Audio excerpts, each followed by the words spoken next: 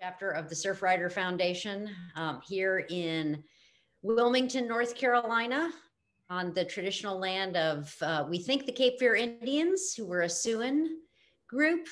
And we've got with us tonight Professor Isaiah Walker, who teaches at BYU, Hawaii.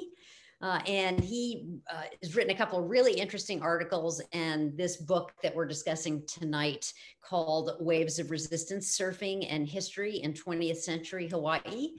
And I don't want to take up any more time except for to say that he, for those of you who are just logging on, has said, just go ahead and post your questions in the chat as you have them, and I will relay them to him during the talk. Thank you so much for being here, Dr. Walker. Go ahead whenever you're ready. All right, aloha, aloha mai kako.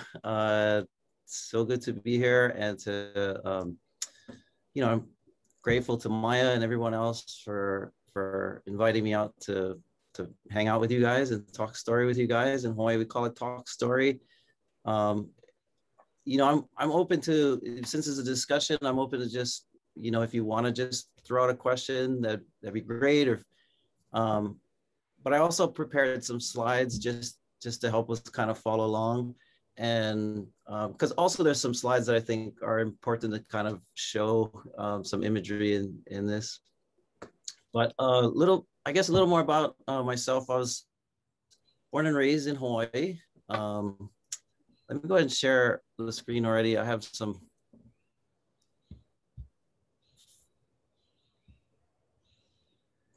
Okay.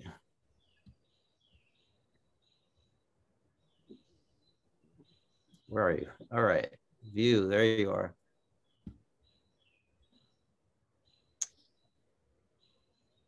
Okay, so a little about myself. I have 5 kids, kind of a big group, and all of them are surfers. I'm really excited because for a while it was just my older 2 that, I had to make them go, right? Like I had to come on, get in the truck, we're going to surf. And oftentimes when they're little, they kind of kick and scream. But those 2 are my surf buddies now. So it's kind of cool. They keep me fit and now they're dragging me out and reminding me that we need to go more often. But my little one here, I'm mostly excited because she finally got the surf bug. And now she, in fact, today, she probably doesn't like that I'm here because she gets out of school early today and she wants me to take her surf. So anyway, we're excited about having that opportunity and privilege. Some of my kupuna, in Hawaiian, kupuna means your ancestors. And so my surfing lineage comes through my Hawaiian side of the family. And so my dad was from Ohio and also Kentucky, and he was kind of like a hippie doctor. And he it's interesting, he had long hair, and he had a residency at the University of Chicago, and they told him he had to cut his hair, and I guess he was being rebellious or whatever, and he decided not to go there. And he found that Hawaii was one of the more liberal states in the US and went to Queens Hospital, in which case he met my mom, who, this is my mom's side of the family, my great-grandfather, my great-grandmother. And they were from Maui originally, but then they lived in Oahu. They lived on many parts of the island. And this is the line that goes through. So these are my great-great-grandparents. This is my great-grandmother. If you've ever spent any time in Hawaii, you may have heard of E.K. Fernandez. They were known to be kind of like the entertainment group in Hawaii. They do carnivals and fairs and a bunch of things. Anyway, so he was the one boy, was Edwin Kane, and then they had 5 daughters. And so this was my great-grandmother. So this is my great-grandmother again. This is my mom's mom. I grew up with Grandma Abby. So her dad was English, last name Cutter, and this was my grandma's parents. And so my grandma, these folks here actually lived on the beach in a place called Kalia, Waikiki. Kalia is right next to, today, unfortunately, it's called Fort DeRussy. So My grandmother, when she was a little girl, she grew up right there on the beach in Waikiki, and the U.S. Army condemned that whole community. FYI, the Kahanamoku, actually the Pa'oa family. So Duke Kahanamoku, his mom's side of the family was known as the Pa'oa family, the Pa'oa clan. So they lived in that same neighborhood. My grandmother actually grew up surfing with Duke's younger brothers. And so this is kind of my surfing lineage from my grandma. Unfortunately, 4.5 acres of our family's land ended up in the U.S. Army's hands. And today I'll go there once in a while and just cry a little bit. Anyway, so it's a little bit about my ohana, my family, and but I grew up in Hilo on the Big Island. So even though my ohana is from originally Maui and then Oahu and Waikiki, my parents moved to Hilo on the Big Island, where my dad was a physician there, and we lived in a very Hawaiian neighborhood. So my dad was really into serving like underprivileged communities and folks that didn't have much like insurance and stuff. And so we ended up not having a lot of money, but we had a lot of love in the community, a lot of free fish and anything that people would give instead of money, we ended up enjoying. So Poina Nalu is the Hawaiian term for the lineup, essentially. And in Hawaiian, there's a lot of different terms for water and ocean conditions, from the moana to the Poina Nalu to the kai to upstream is the vai. And so there's a bunch of different words for different kinds of water and waves and conditions. And just like today, the Hawaiians had names for each of the surfing breaks. So, you know, a lot of similarity to the way that we associate with our, you know, our break and where we call our home break and things like that. I grew up surfing from a young age. My mom actually was the first one to, you know, start taking me to the beach, and when I was very little.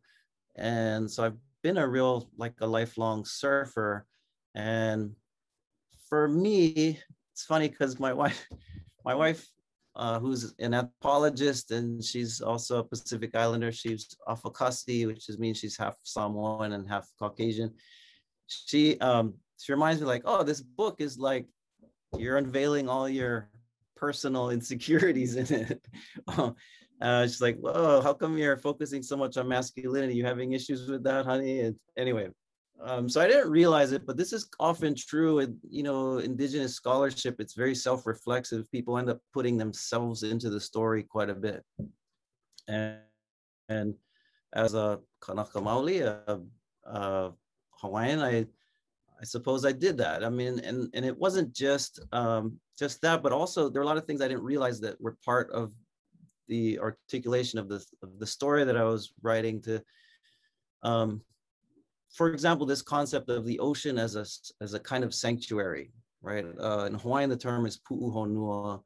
I think for me that was really true. My parents got divorced when I was really young, and it wasn't the greatest kind of separation, and the ocean became a sanctuary for me. And I think for any of you who surf, or even just enjoy being around the ocean, or maybe for you it's the mountains, there is that sense of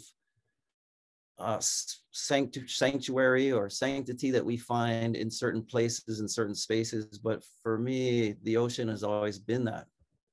So I suppose like that that relationship that I've experienced in my life carried over to my research, and finding that the story was true for many other people, particularly Native Hawaiians who had this generational trauma experience, and how the ocean was never really the same way that the land was, right? Which is interesting to the concept of space too. So for many folks who moved to Hawaii from the mainland or from landlocked areas, they describe a sensation known as island fever, right? And for me, I have the exact opposite experience. When I'm in a continent and I'm landlocked and I can't see the ocean, I get very claustrophobic. I feel like I don't know how to situate my brain. And in old Hawaii, the ocean was a part of the space. The ocean, the sky, so the moana, the lani, the mountains, it was all kind of a continuum of space. It wasn't necessarily, land as the only part of that village, or in Hawaiian we call it an ahupua'a, your community. And in ahupua'a, and it stretches out to the ocean. So you'd have a village and it would have boundaries in that village, but that would stretch out. It didn't end at the shoreline. And for us today, and even in Hawaii, pretty much a space like a land division ends at the shoreline.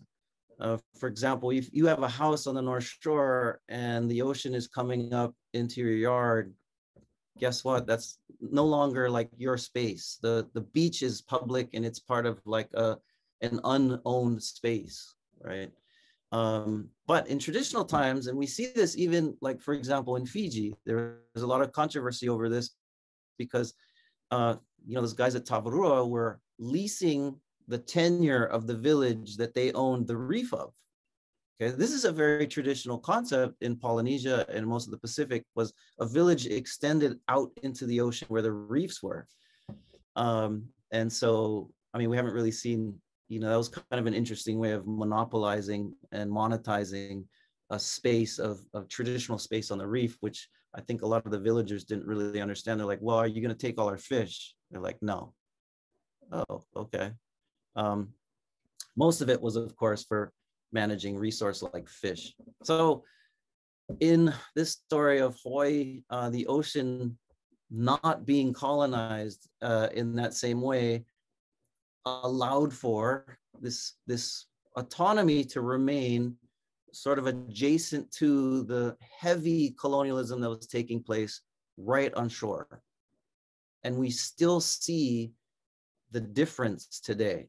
The social dynamics, the power dynamics in Hawaii changed drastically when you cross the beach into the water. I took a group of my students to Waikiki Beach to do some kind of participant observation and to watch social dynamics. And there was one of my students, and she said, I was sitting there on the beach and I watched this guy when we were in the water. I saw this guy, and he was clearly like, he was the guy that was catching most of the waves. Everyone was saying hi to him. They called him Uncle. Hey, Uncle, how's it going? And he was like, seemed like to be the chief out there. She said she watched as he put his surfboard in the surf rack, crossed the street, and checked into his job at the hotel where he was like a bellhop or something. And she said she instantly saw his roles switch, that he went from the uncle that was like the chief out in the water to somebody in a subservient role being bossed around by someone telling him to take his bags upstairs. So you still see that dynamic. And I think, it is cool that the ocean has that space, that opportunity for people, especially here in Hawaii, to experience at least a glimpse of what autonomy is. And I think the surfing world has really recognized that. I'll be honest, I'm having a lot of issues right now with the Olympics and surfing. And it has to do with the fact that Hawaii has always demanded autonomy in the surf world. And they've been recognized for it, right? So even John Florence today, if you're watching the surf contest in Australia, he wears a Hawaiian flag. That's about to shift. It's changing already, right? Likewise with Carissa. I'm actually good friends with Carissa Moore, and we worked together recently on a project. She was, I don't know if she wants me divulging this, but she was struggling with like, what's the motivation?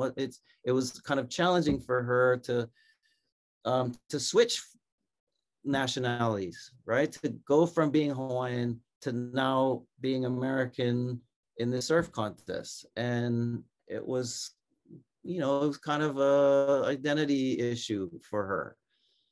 And, her dad and a friend of mine, an artist, sat together and thought, well, what are some things that we could do. And they're limited in like with her surfboards and stuff to like, she was hoping like, well, how could I represent Hawaii somehow visibly, you know, on my board?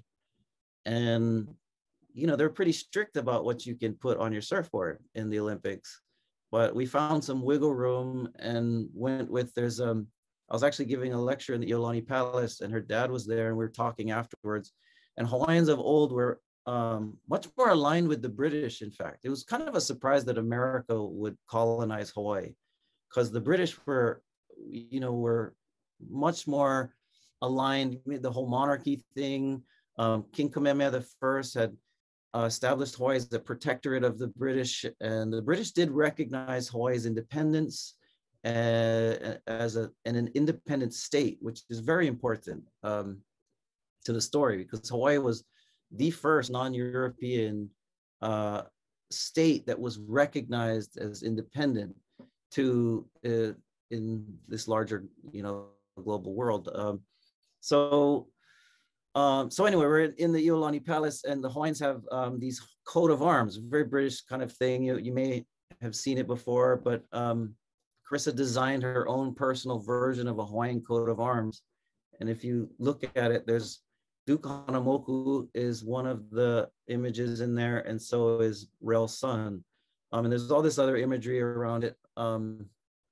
Anyway, so it's kind of cool, but you can see how for Hawaii, identifying with culture and the ocean and surfing is you know, it means a lot. It's more than just, you know, like I'm from this state, or, you know, I'm from Surf City, USA. These are all important things, but because it's wrapped up in this history of colonialism, and also the success of surfers in preserving that space from colonial conquest, there's a lot of emotional attachment to it as a space.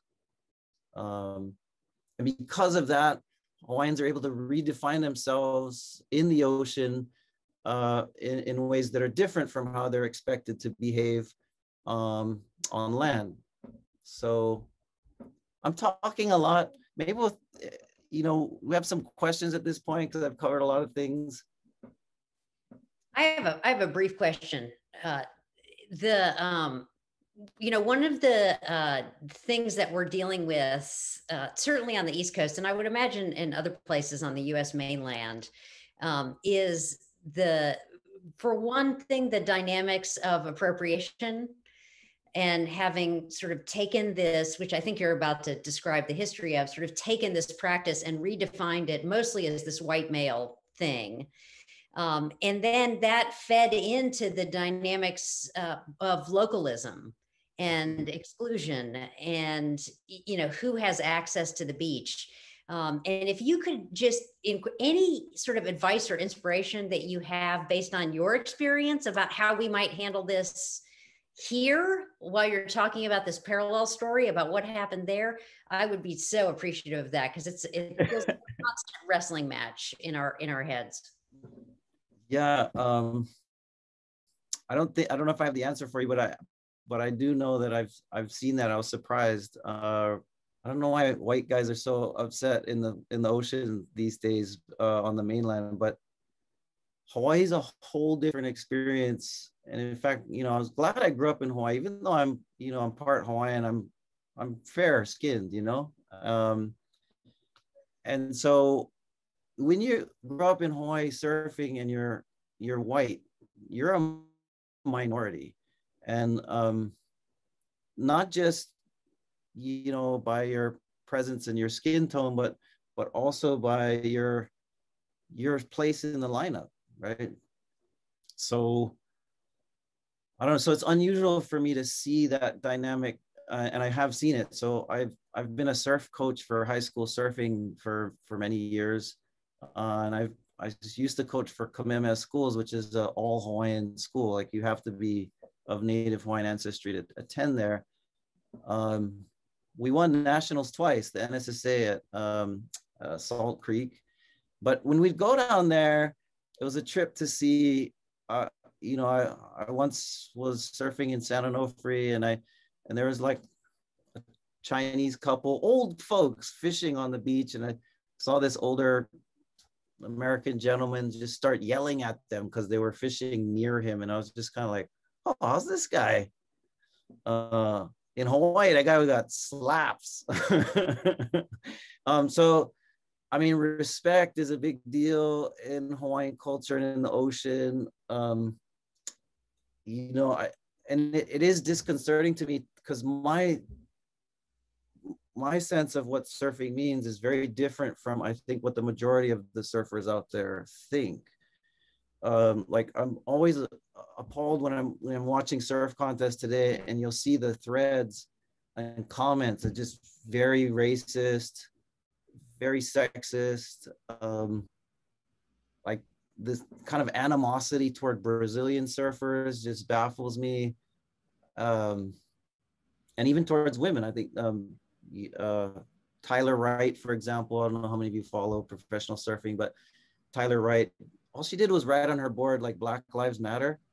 And there's this, anytime she surfs now, there's this whole thread of comments, just like very racist stuff, like, oh, tell her to take her activism home, and surfing doesn't belong, politics and surfing shouldn't mix. And I'm just like, wow, there's like a problem. And I think there's like a, you know, crisis that, of course, some of these people are going through, I guess, of just feeling threatened. And but yeah, I mean that's really disconcerting. And again, in Hawaii, the dynamic is so different. And I've seen many, you know, people like that get put in their place in Hawaii very quickly. And yeah, I mean, it's unfortunate. I mean, I'd like to think that, you know, that people focusing on the roots of surfing as being an indigenous sport may be helpful to this story, right? Because a sense of ownership, it's not authentic, right? It's not an authentic story if you think that you're from California and you have some sort of entitlement to surfing as something that you started and that you own, whereas that's, you know, it's incorrect, first of all, but it's also narrow-minded. So I can explain this. This actually comes up. This next part is important to this story. So there has been a narrative that has created this myth of surfing becoming like a California and a Australia male, primarily white ownership. And that really, the narrative comes from a lot of surf history books and films that really started with, I would say, like, even with Ben Finney wrote one of the early surf history books, and he talked about how surfing was the sport of kings, and then how it went from this Hawaiian sport of kings and then Duka Hanamoku becomes this ambassador of aloha that gifts surfing to the rest of the world. To me, that there's a huge problem in that whole part of the narrative, right? Duka Hanamoku is used as this beacon to hand off surfing to America and in Australia, and then almost like the native Hawaiian disappears after that, right? And a lot of these narratives, like, oh, and then all of a sudden the story turns into Greg Knoll and California and how it grew there. And I'm not trying to say that, you know, Greg Knoll wasn't significant in the history of surfing, but I find it incredibly problematic when the surf narrative then goes from California surfing and how it picked up there, and then all of a sudden he comes back, like Greg Knoll and his crew come back to Hawaii in the 1950s and they discover it. Like, that just doesn't make sense, right? Like, if it came from Hawaii and then all of a sudden California is now coming and discovering surfing in Hawaii. And of course it's like, well, the North Shore and Makaha, and as if there weren't Hawaiian surfing anymore. So kind of a central concern to that narrative is the idea that the Hawaiian dies out from surfing. And I hear it over and over and over. And to any of you who are writing surf history or telling this story, please stop. Hawaiian surfing never died, right? And that's very important, I think, because oftentimes that is the tool for justifying that Hawaii was a sport, the surfing was the sport of kings for ancient Hawaiians. And this regal sport made its way into a new regal place. And now they're the inheritors of this sport that no longer is associated with them. Very untrue. Here's a slide. I went through, just some examples, because mostly they say it dies out in the 1800s, right? That the missionaries destroyed the sport.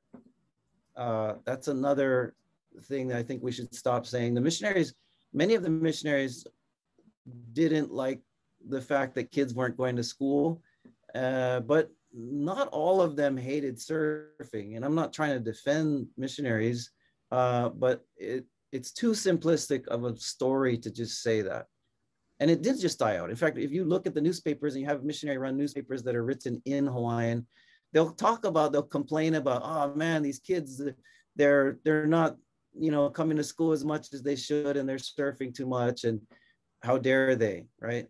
If somebody's complaining about surfing, that means they're still surfing, right? So here's just some highlights in the 1820s, 1830s, 1840s, all the way. I picked every decade to show many examples of people still surfing in this time period, on the outer islands as well, not just in Waikiki, because the story of Duke Kahanamoku, what's important to that myth making is that Duke was the kind of the last one. Waikiki was the last place where anyone was surfing, and then that little dying thread of light makes its way over somewhere else, and then, but Waikiki was not the only place to surf. In fact, I would say that Duke wasn't my father when it comes to the lineage of surfing.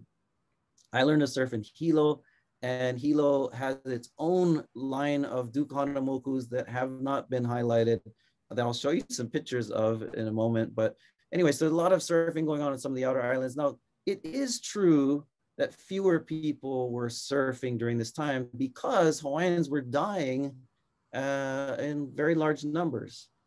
And so but here's the thing, even though the Hawaiian population was devastated by a real pandemic that literally killed 90% of the population, the ocean was still a kind of sanctuary and a pu'uhonua for those who were struggling. So during the death, people were still making their way into the water for the same kind of reasons that they're doing it when life is hard, during the overthrow of the government later, or when life is hard and you feel like you just need to get out. So people were still surfing. And there's many very famous writings about it. Samuel Clemens or Mark Twain's writes in, his own literature about how he went to surf and saw people surfing and tried it and failed miserably at it. In the 1870s, there were surfing competitions in Waikiki, other surf exhibits in the 1880s and the 1890s. Where I'm from, Hilo, it was a real kind of epicenter for surfing in the 1870s to 1900s, during a time when people have often stated that surfing was dying.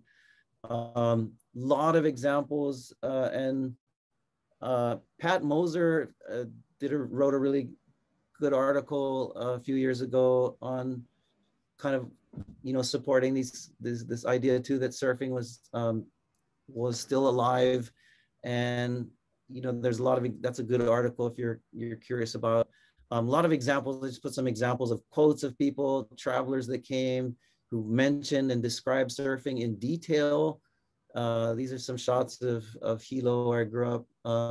And again, I'm not going to read this whole quote, but just to show that there were so many examples that we have of people witnessing surfing, be amazed by the surfers, and describing people riding on the waves.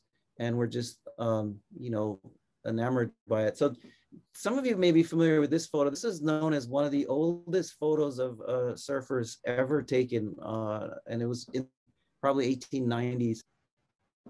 And a book that in Waves of Resistance, the book that I wrote, I actually am disagreeing with the archivist at Bishop Museum. The Bishop Museum archivist, DeSoto Brown, tried to say that this was Waikiki, but I knew that that surfers were surfing other places than just Waikiki in this time. And I also grew up surfing this wave. And I recognized how it's breaking and it looks nothing like Waikiki, the wave itself. So I stuck my neck out there and said, no, this got to be Bayfront and Hilo. And then this photo came out more recently and just made my day. So these are the same guys, the same roll of film, but this one doesn't have any landmarks in it. And then this photo taken shortly after has the landmark of the Hamakua coast, which is right here. And just to show you, so these ones were recently found, and just everything about this just confirmed. So I flew to Hilo with my sons, and we took a picture. I don't know if you can see this, but so there's the same beach. You can see the background of the Hamakua coast, the same. And so I don't know, I was kind of happy about that. And mainly the point is, of course, that surfing was not just an isolated thing in one place, but it was something that was practiced throughout the islands, even when people are trying to say that it was an extinct pastime, right? So, all right, maybe I'll look at the chat. I see maybe there's some questions here. Yeah, I'll read them out loud just for accessibility. Didn't Duke win his gold medals competing for the U.S.? Do you think he may have felt as Carissa does?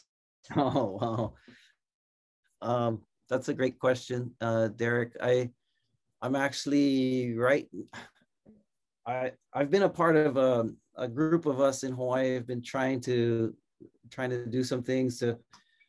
We actually submit an application to the International Olympic Committee, trying to get Hawaii recognized as its own entity. It hasn't gone too easily. It's a tall order, but Duke swimming for the United States, which is interesting because Duke was born in the Kingdom of Hawaii. So he was 3 years old when the Queen was overthrown.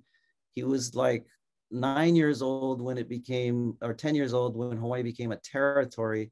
So technically Hawaii, when in 1912 and throughout the 1920s, when he swam in the Olympics and stuff, Hawaii was a territory, which the IOC has recognized territories as separate from their main place. You know, Puerto Rico, American Samoa, some of these territories have gotten recognized as separate nations in the Olympic. So I have some friends right now, they're like, brah, he wasn't even swimming for the US, he was territory of Hawaii. But yeah, technically he was swimming for the United States. And I think Duke became very popular and famous worldwide when he was winning these Olympic medals. But interestingly, especially in the 1912 Olympics, he was dominant in the water, and Jim Thorpe, a Native American, was dominant on land. Those two became friends. And so it's kind of very interesting that both America's top like water and land athletes were Native peoples, and were very dominant. In fact, Duke became very nervous because he watched how eventually the United States treated Jim Thorpe pretty poorly, and they stripped him of a lot of his medals, claiming that he was making money playing baseball, and that disqualified him from all of his accolades. And that made Duke really nervous because he was good friends with Jim Thorpe.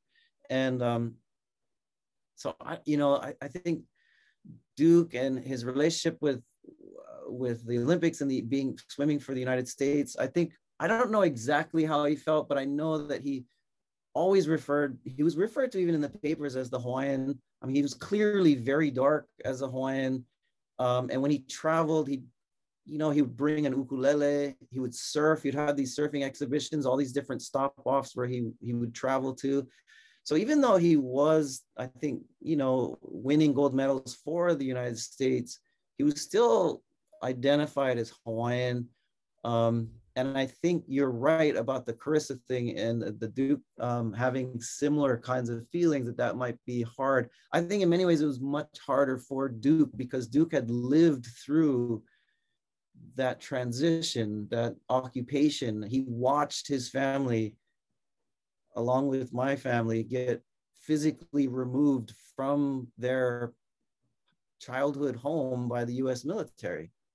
And he ended up homeless. Well, luckily he had a really rich friend named Doris Duke, and she helped him buy a fancy house up on Portlock Point. But otherwise, they lost the Paoa family land.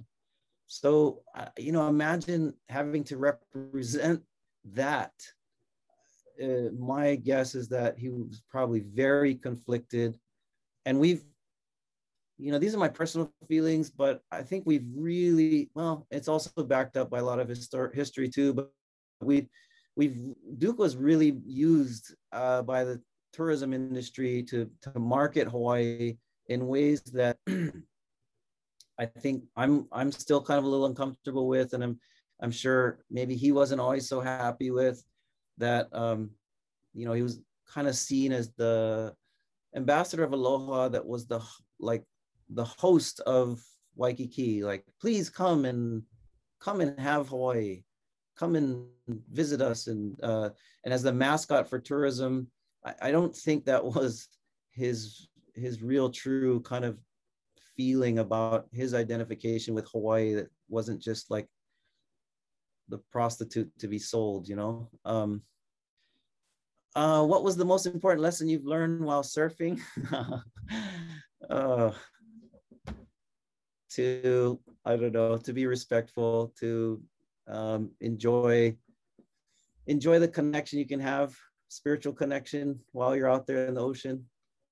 What can we do to detoxify and deconstruct these derogatory narratives? Thank you.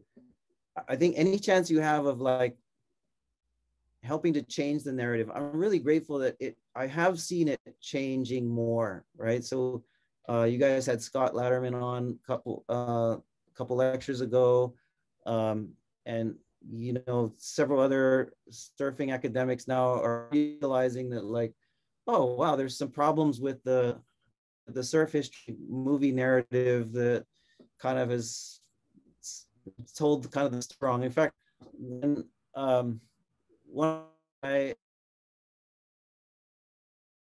this narrative was Riding Giants. There's a section in the movie, and this movie went pretty big in mainstream theaters, and it perpetuated the story of, they said, the Polynesian pastime went extinct, and then Alexander Hume Ford revived it, and then it became something that was now American. In one of the chapters, I pick on that particular film, and it was done by Sam George. To Sam George's credit, he called me one day in my office, and it was a bizarre thing because Nia Peoples' name came up on the caller ID. And I don't know if you know who Nia Peoples is, but when every one of my friends was in love with her because she was the main character in North Shore, the movie, Kiana. Anyway, but it was a very bizarre experience. I'm in my office and Nia Peoples' name comes up on my caller ID, and I'm like, hello?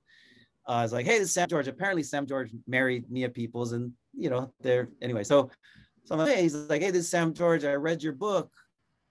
And I was like, what'd you think? And there's a moment of kind of silence, and then he was like, I really liked it. And to be honest, I was kind of just following with what all the kind of other books have sort of said, and it's a trip. This is a history lesson too. Oftentimes people will find one kind of primary source, and they'll misread it, or they'll use it wrongly.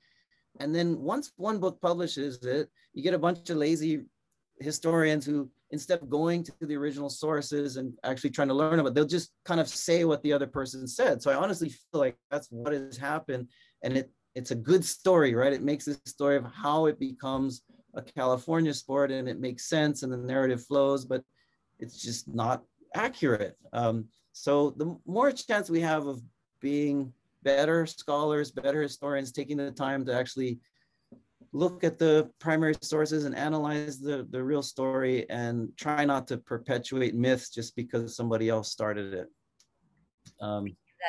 I've got another question that I want to insert, especially because we're looking at this one beautiful picture of these powerful Hawaiian for so long. One of the beautiful things about your book that I don't know that I've seen anywhere else is the way it talks about the role of women in the surf zone and in mythology that was used to pass down the culture from generation to generation. Could you talk a little bit about that for people who haven't read the book? Yes. So I'm excited to see that surfing is becoming much truer to its original roots, which is there's if you read most of the Hawaiian mo'olelo is another word for like our histories or our legends. Most of them are about women as surfers.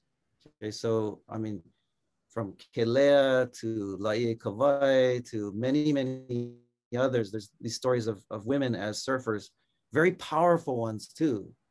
I mean, women in Hawaiian culture and history have a lot of mana to them. Like, for example, you may have heard of the fire goddess Pele.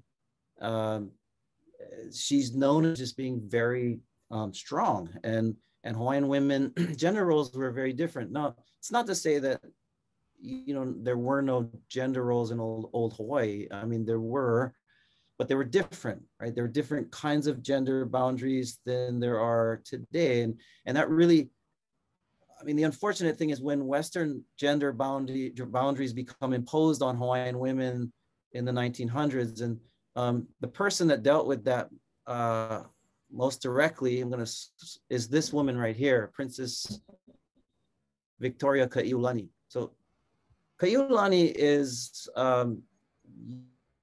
she's the next heir to the throne after Liliuokalani. Liliu is the last queen of Hawaii. She's the one who's overthrown in 1893, but this is her niece. So in other words, the queen's sister's daughter, who is half Scottish. So her dad, Cleghorn, was a Scottish man. Anyway, so, but she was, she was Hawaiian royalty, and she was a surfer. She had this estate. In fact, both of these two are cousins here. The other one in the picture is Jonah Kuhio. You go to Waikiki Beach, the local people will call the beach Kuhio Beach, because that's where Prince Kuhio had a home, but so did she. Victoria Kaiulani had a house called Ainahau Gardens right there in Waikiki, and she loved to surf. There's rumors that she may have surfed in England when she was in school over there. Her cousin here, who was also went off to school. A lot of Hawaiians are especially the Royal Hawaiians, were very well educated. They went overseas, went to schools in London, and this guy, Prince Kuhio, went to school in the 1850s or 1885, excuse me, in 86 in San Mateo County in California, right? And while he's in school up there, he's the first one to surf in California from Hawaii.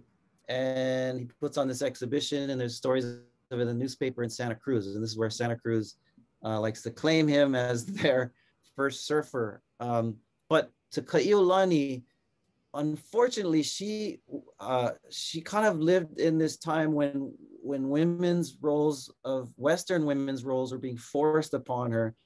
But, good for her, she refused and resisted a lot of these. For example, she was discouraged from surfing from her dad's side of the family and from,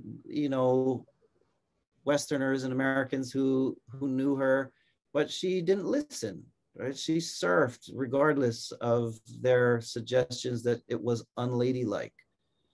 So trying to balance new gender roles was a struggle for Hawaiian women, because surfing in its roots and its origins was very much so a female and male, but it was very, I mean, the ocean was a space where women surfed, and many of those talk about women being much more graceful and successful in the waves. So Kaiulani was a surfer for sure. And you also, I mean, this is where I think it's fitting and appropriate that even today you have a lot of Hawaiian female surfers who've sort of led the charge in bringing surfing back. Not only Carissa Moore, but Malia Manuel, Coco Ho, and of course, a lot of them draw inspiration. We were talking earlier about Rel Sun.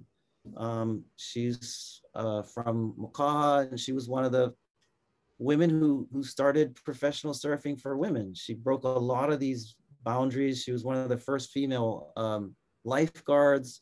She was very highly respected in Hawaii, and also became, you know, kind of an advocate for women in the surf.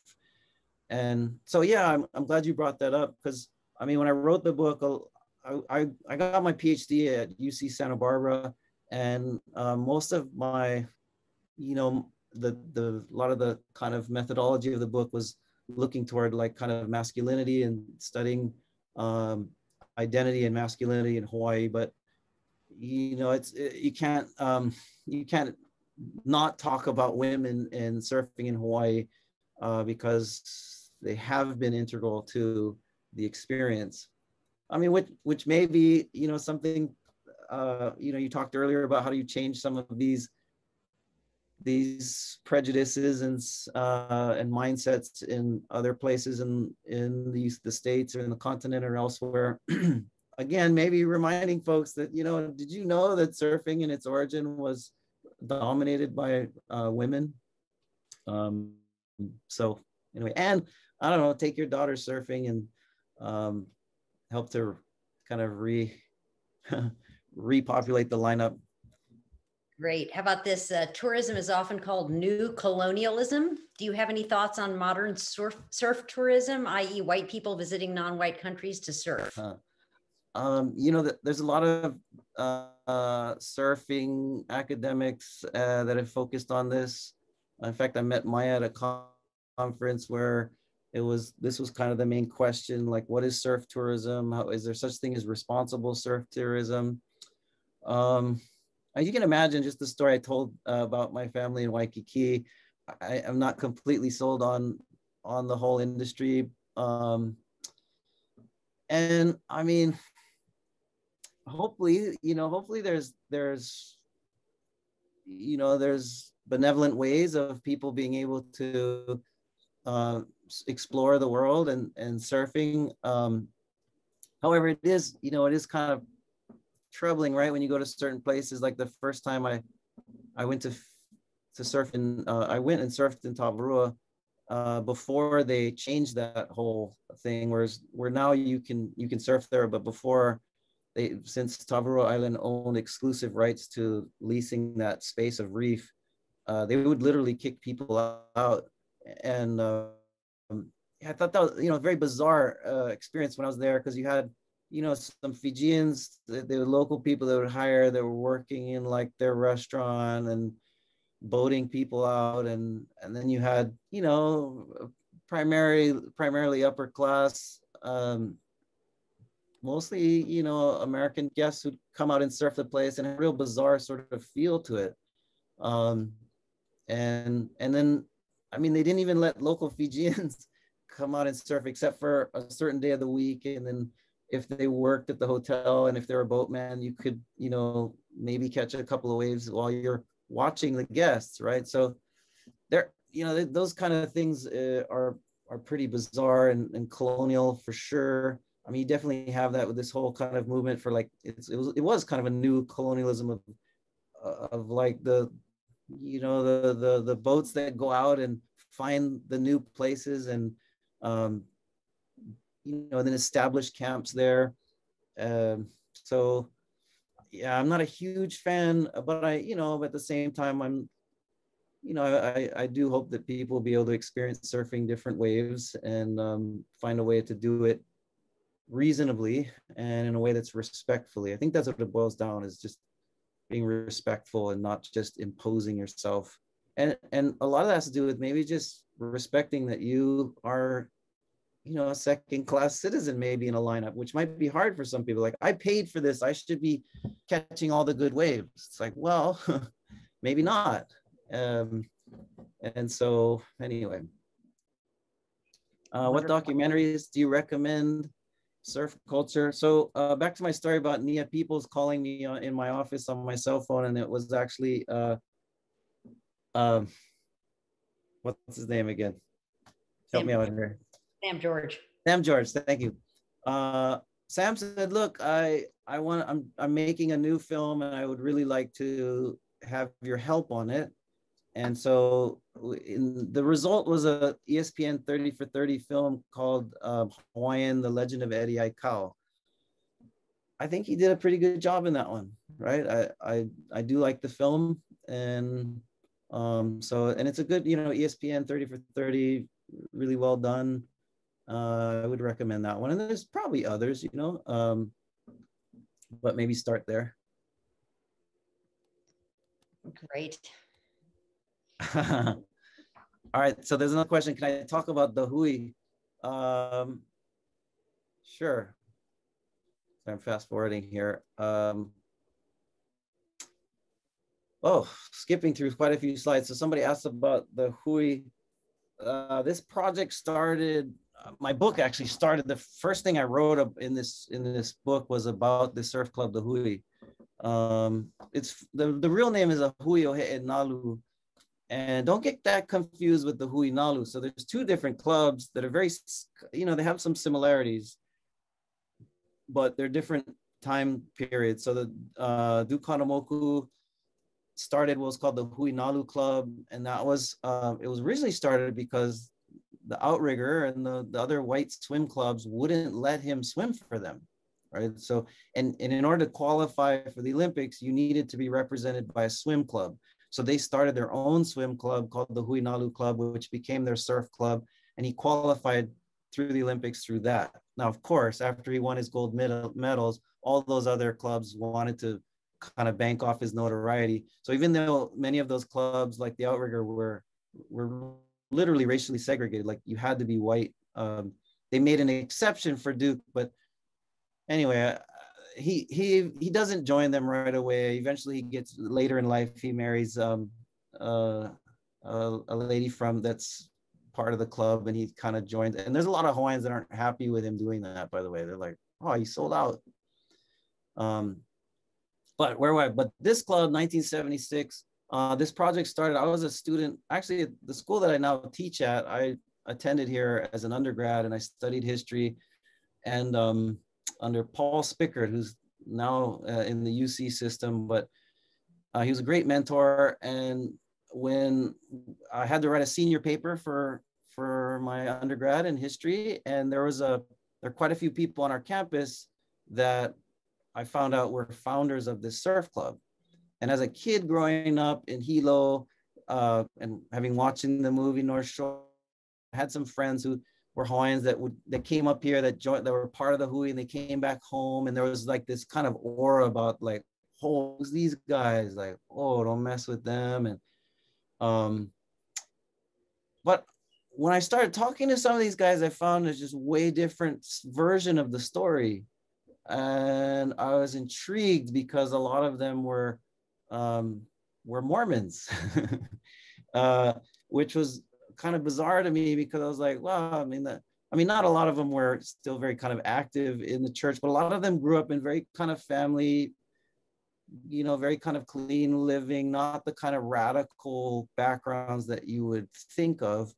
I mean, maybe also because on the North Shore, the areas of the North Shore that are predominantly like Hawaiian, like native Hawaiians, are more so around the corner, like Kahuku, Laie, Haula, and these were where these guys lived. And those also happen to be places where the Mormon church is pretty prevalent. But I was intrigued, right? Because it didn't line up with my sense of who these people were. So I just started interviewing a bunch of them and trying to get their version of the story. And I had realized that their story had been told so much by other people, and also represented by individuals like the Rothman family. Whereas there were so many others that were a part of the story that their voice, I felt like, just wasn't heard. And I was hearing these different perspectives and these stories that were shared with me. And I thought, like, wow, here's a perfect example of a history that's just been not told and then misrepresented in newspapers in Hawaii. They were called terrorists and thugs. And but as I started to kind of dive deeper into it, I realized it was very grounded in this sense of a Hawaiian movement. Everything, like this image here, everything from the logo that they picked out to the name that they call themselves, a lot of thought went into it, like to represent their identity as Hawaiians. Even the colors, the shorts, if you're familiar, they have these shorts. Let's see, I can, so you can kind of see it here. Junior Moipono is wearing them here. There's a yellow and a red stripe on the side of the shorts. And that is the colors of traditional chiefly colors in old Hawaii. There were these birds that had red and yellow feathers. And if you had that red and feather cape, that distinguished you as like a Hawaiian, it was Hawaiian bling, basically, right? It was like, if you got a feather cape or a feather hat, you were like cool and important. So anyway, yeah, so as I kind of researched more, I realized there was a lot more to the story than told, and a lot of it had to do with them really kind of taking a stand for their space. Now, I don't want to, try and make the claim that, well, all these guys were angels, they were all good people, they were completely wronged, and none of them did anything bad. I mean, there are some, some tough guys, and then unfortunately, there was, like, on the North Shore, some, I don't want to get too much into, but like cocaine in the 70s and 80s, there was some of it coming in, right? But I think, as this is like it's also like, an industry, an illegal one that was benefiting certain individuals.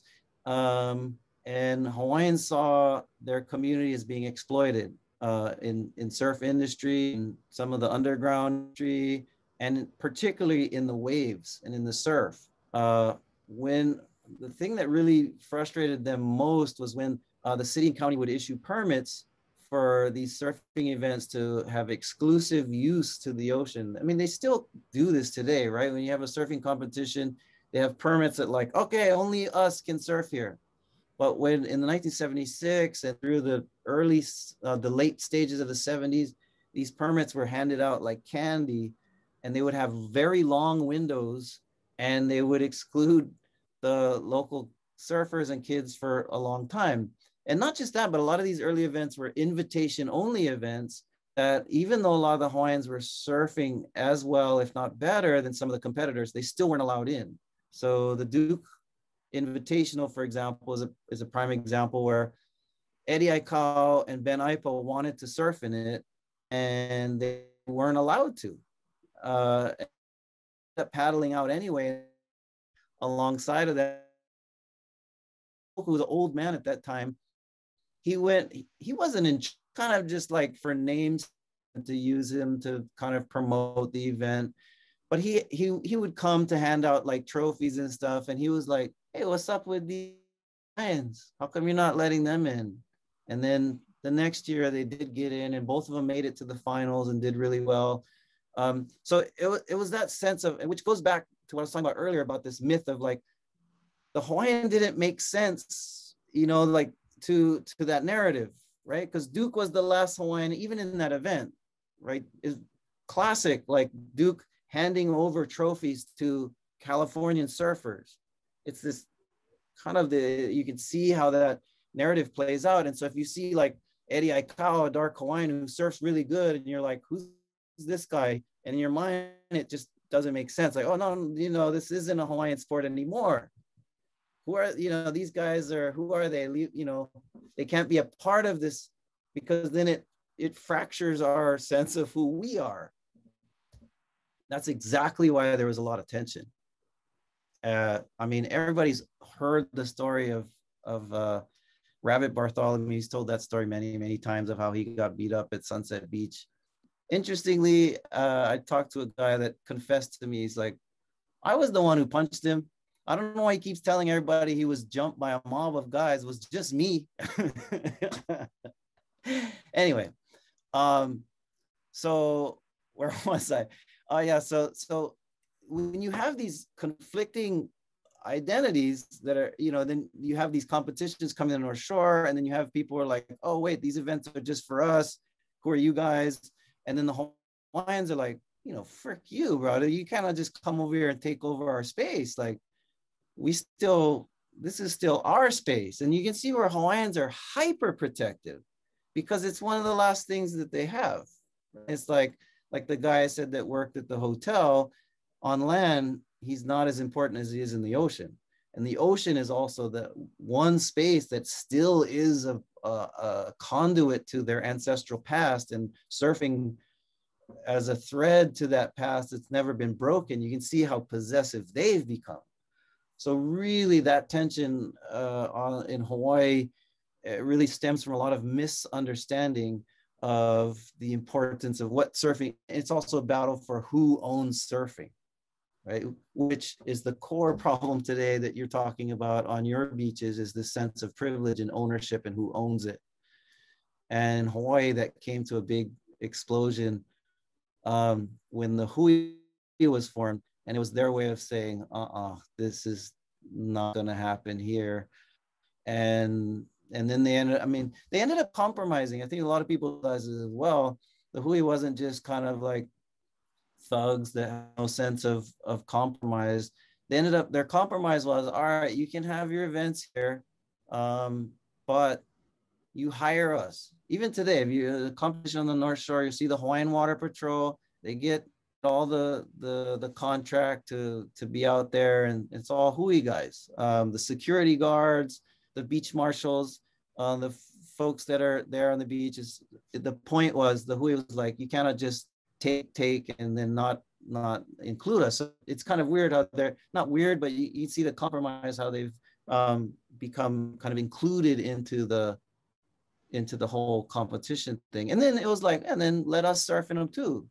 And then you see from that, I mean, the Triple Crown after that, it was dominated by, Michael Ho, Derek Ho, Sonny Garcia, Andy Irons. You had a bunch of like local surfers who ended up like really excelling in the surf. So, all right, talking a lot.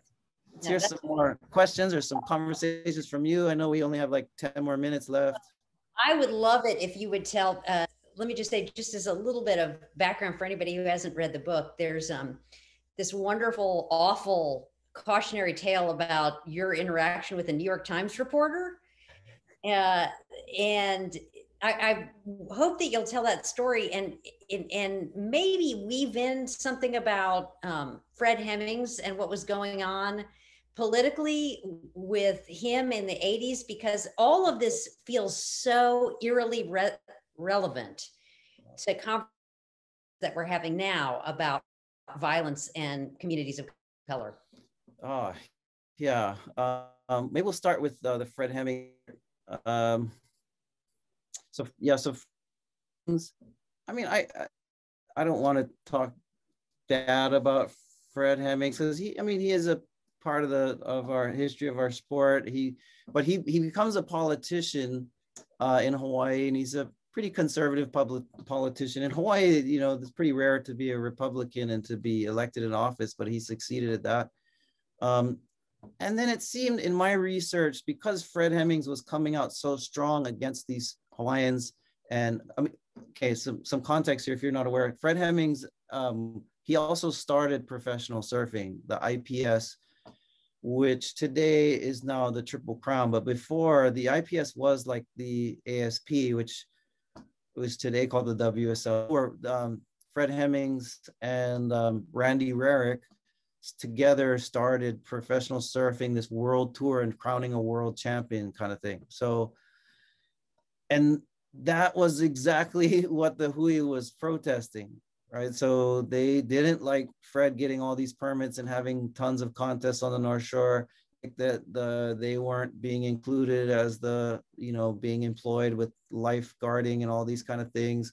So really the Hawaiians were in many ways at odds with Fred Hemmings, who's a pretty wealthy, comes from a pretty wealthy Hawai'i family from Kailua. And I mean, they ended up compromising with Fred, but it is interesting how later when he's running for office, he kind of uses the story of the Hui, and there's a lot of reference that he makes to them as being thugs, as also which lined up with his whole kind of campaign of like cracking down on crime. And so it became kind of a tool to that part of the story, at least, I mean, in my opinion, and looking at the timing of these articles that were coming out about the Hui, and also his political stances. That as far as the New York Times interview, that was interesting. So the New York Times wanted to run a piece on like the violence on the North Shore, and I sat with them and I said, you know, please, the one thing you can't do is just decontextualize this, because yeah, there's been some violence on the North Shore, but if you don't provide the historical context of what's going on, then it, you know, it just makes it look like the Hawaiians are just savages who just for no reason are aggressive on the North Shore. I said, you know, it goes both ways.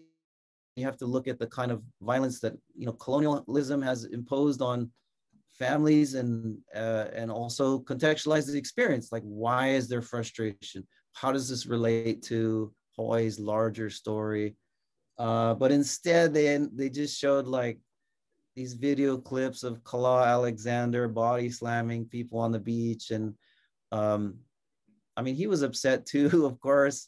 And so, unfortunately, this is kind of a you know, a theme that's happened many times over in the media, this, you know, making a savage out of people, and also turning victims into aggressors and not contextualizing the experience. Yeah. Okay, any other questions? We do have a few more minutes, I think.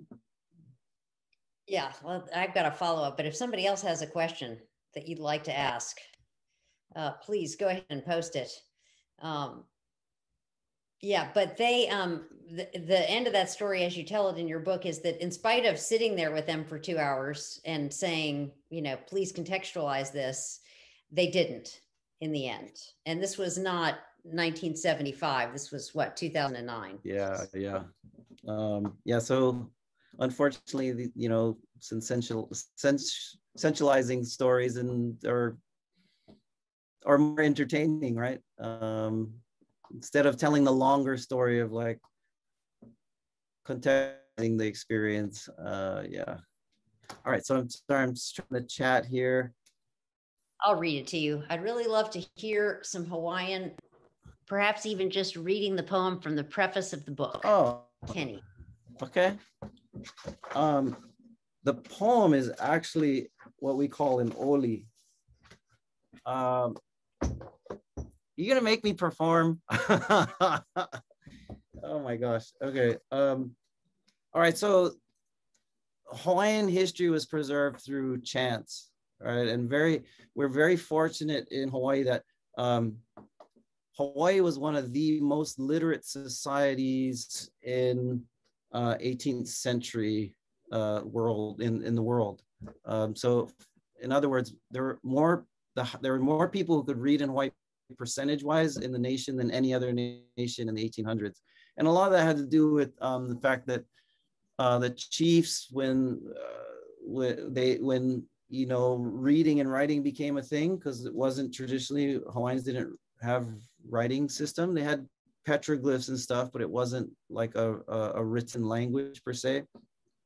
The chiefs saw the mana in the palapala, which is the writing, the paper. So because there's a fear, right? Like when you go from an oral society to a written society, you can lose everything in that one generation. It's like a language too, which for Hawaiians, it got kind of scary there, because if you suppress a language, it just takes a generation for it to be lost.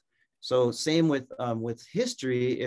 If your society has preserved history in, you know, the hard drive of old people's brains, and they've memorized these as chants, then there's that danger of losing it.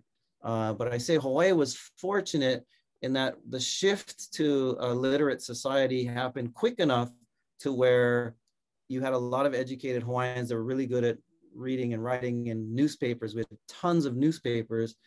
And so they started printing all these stories that the old folks still had with them in volumes of Hawaiian language newspapers. So they're a treasure for us in all these stories. So this here is actually the opening page. This is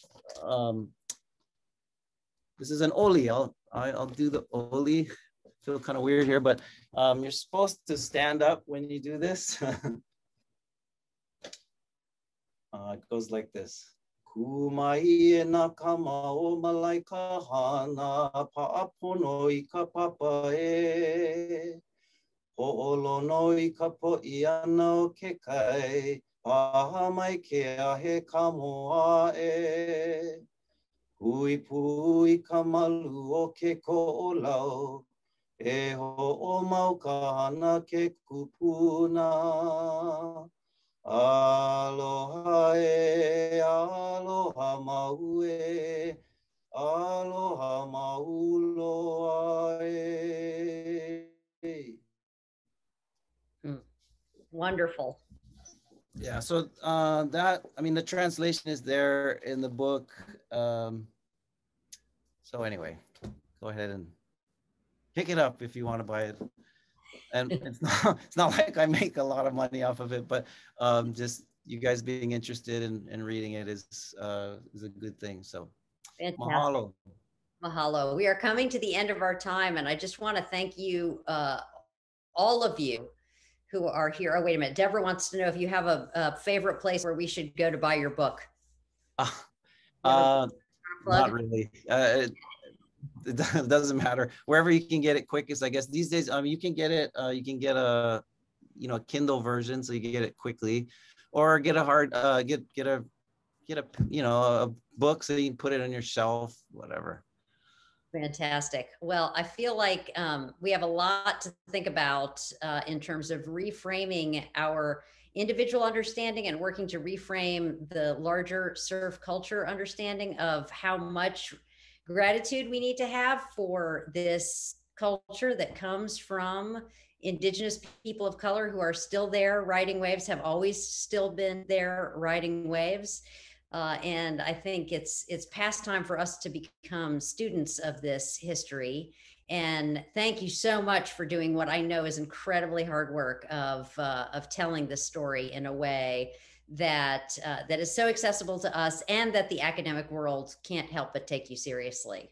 So much gratitude to you for that. Well, thank you all, and mahalo, and ahui ho.